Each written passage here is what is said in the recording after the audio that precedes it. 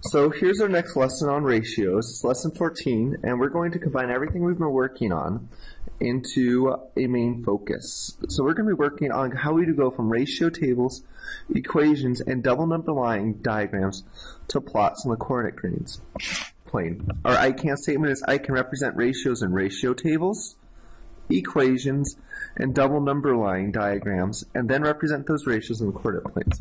So we should already know how to do ratio tables, equations. We forgot about equations. Remember, that's where we have a right side and a left side, normally with a variable. So x plus 2 equals 5. Or as we've been working with some of our problems, we would have, for example, a total number of sugar equals 5 times the amount of white sugar, just for some examples. In double number lines, so that's a number line where we have two of them, that represent those ratios on the coordinate plane. So remember, coordinate plane is when we're graphing, and it has an x-coordinate and a y-coordinate. So this could be 1, 1. So we're taking our ratios from these three different types, putting them on the coordinate plane. Alright, so let's begin. So here's our first problem. Kelly is traveling by train with her soccer team from Yonkers, New York to Morgantown, West Virginia for a tournament. The distance between Yonkers and Morgantown is 400 miles. The total trip will take 8 hours. The train schedule is provided below. So let's just go over to make sure we understand it clearly. Total trip is going to take 8 hours. So from here to here is going to be, oops, I'm sorry, we don't start at Allentown. From Yonkers, New York, to Allentown is 100 miles. From Yonkers to Morgantown, that's going to be 400 miles. This total trip right here, that's going to be that 8 hours. And then, since they have to return, it's going to be the same thing. When they leave Morgantown, so they're leaving Morgantown, back to Yonkers, New York, that's also going to take 8 hours. It's going to be the exact same thing, but in the opposite direction. Alright, so let's continue. We need to create a table to show the time it will take Kelly and his team to travel from Yonkers to each town listed in the schedule. Well, let's look. If I start with 2 hours, how far will I go? Well, let's look here. Before we do miles, let's look. I know the total is going to take 8 hours. So what do we have? Well, 2, 4, 6, 8. This is the total length of my trip. And I can see that corresponds pretty well to this. I have it split up into 4 equal hour parts. Here I have it split up into 4 equal mile parts. So each 2 hours is going to be 100 miles. Pretty simple. So let's expand it. Now we're going to extend the table to include the cumulative time it will take each destination on the ride home. So now it's asking us, how about the ride home? So we're starting at Morgantown and we're heading back home. Well, let's look. Cumulative means we're going to add on to it. So we're not going to start a new number table. We're going to add on to this part right here. So it's going to take us 2 hours again to drive how far? 100 miles. But this time I'm going to add that 100 onto my 400 to get 500. I'm going to keep adding by 2 for my hours and add 100 miles. 2 for my hours, 100 more miles. So here's a representation using a ratio table of my total number of hours and my total number of miles. Notice how they'll all be equivalent ratios. They all have a value of 1/50th. So if you're not sure if you did the problem correctly, check and see, do they all have a value that is equivalent? And yes, they'll all have a value of 1/50. Okay, now it's asking us to create a double number line diagram to show the time it will take Kelly to travel from Yonkers to each town and return home. So I'm just taking my ratio table and converting it to a double number line. So to save us some time, you'll notice I have 2, 4, 6, 8, 10, 12, 14, 16, and then my miles is going to be the exact same thing. So I just took that ratio table and I copied it over. So let's look. Using the information from the double number line, how many miles will be traveled in 1 hour? Well, I know 1 hour is going to be right here. And if I notice, it takes 2 jumps to get from here to here, but it only takes 1 jump to get from here to here. So how far on my number line did I go? Well, I went half of it. So I'm going to go the same distance. I'm going to go 1/2 of 100. Well, what is 1/2 of 100? I multiply them together. Or I can do 100 divided by 2, either way. And I'll get 50. So it's going to be 50 miles is how far they'll get in 1 hour. Just to check. Yeah. The only assumption we have here is that the train moves at a constant speed. That doesn't stop.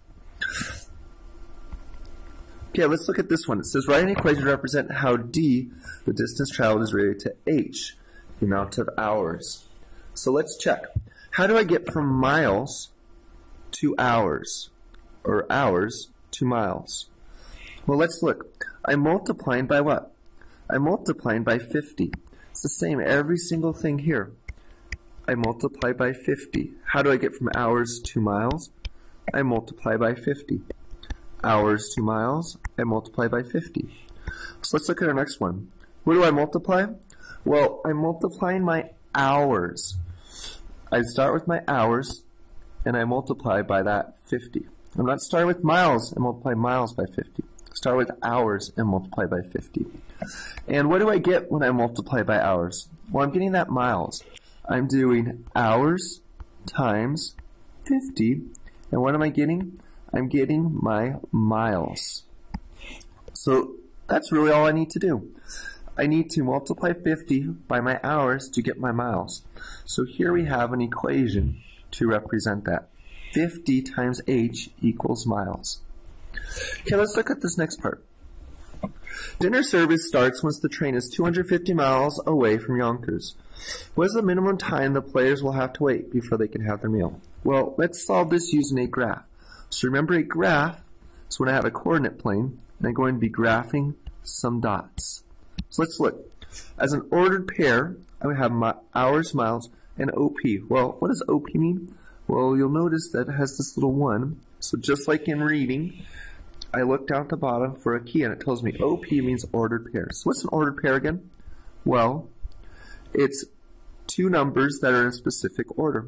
So here, hours, miles, 2, 100.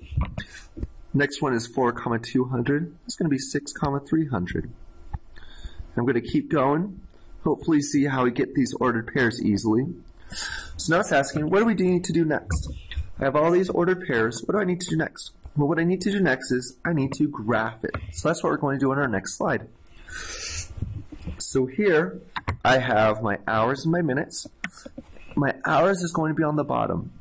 You should notice by now in 6th grade that your time is almost always on the bottom of your graphs. And then your miles, your money earned, almost all your other variables are going to be your y-axis. So let's look what the bottom is going to look like with those hours. It's going to be counting by 2s. So here I have 2, 4, 6, and so on. What's going to be on this side? Well, that's going to be my miles.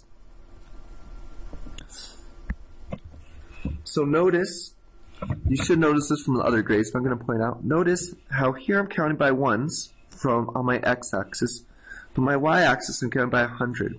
Your x and y's axis don't have to be the same. Okay, so let's continue.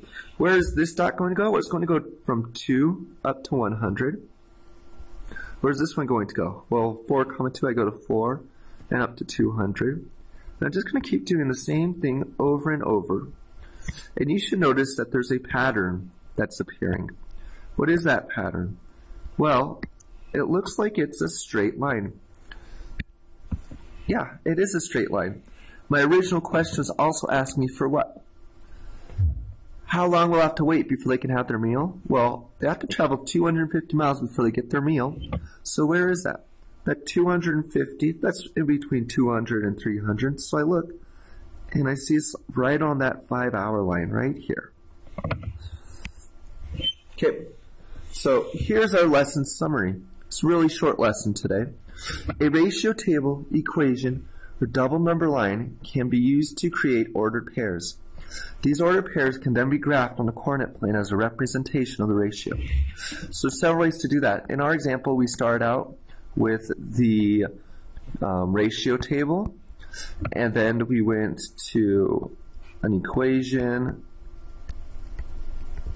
followed by a double number line, I believe what the order was. We can start with any of those and recreate them all at once. So here I'm going to start with an equation. My equation is y equals 3x. Now I'm just making a ratio table. If I put 0 in for x, I would get 0 in for y. If I put 1 in for x, what do I get for y? Well, I get 3 times 1 equals 3. So you see that's how I'm getting this pattern. I can then use that ratio table to create my ordered pairs. And then those ordered pairs I can take and do what?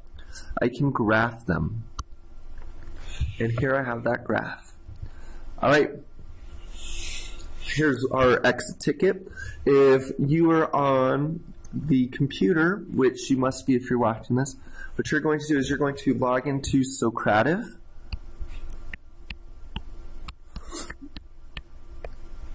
You're going to tell me your final answer. So you're going to tell me, this should say she. You're going to tell me how much she has when she works 10 hours on Socrative. And you're going to answer this question as well. How long will it take her to earn $240? I'm also going to be collecting your whole entire exits ticket.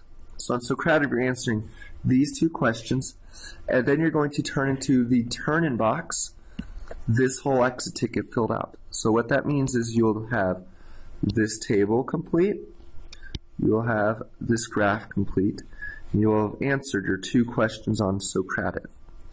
Okay, when you're done with Socrative and this exit ticket, your choices are as follows.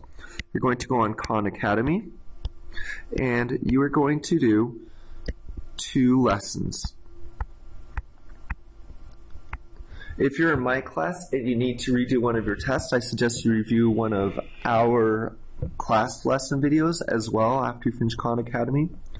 Once Khan Academy is done, you may go to Math Games. You may go to Ratio Rumble. I've also added some new math games this weekend as well. So you may try any of the other math games or the other ratio games that you see on the website as well. Alright, good luck. Do not forget to turn your exit ticket in.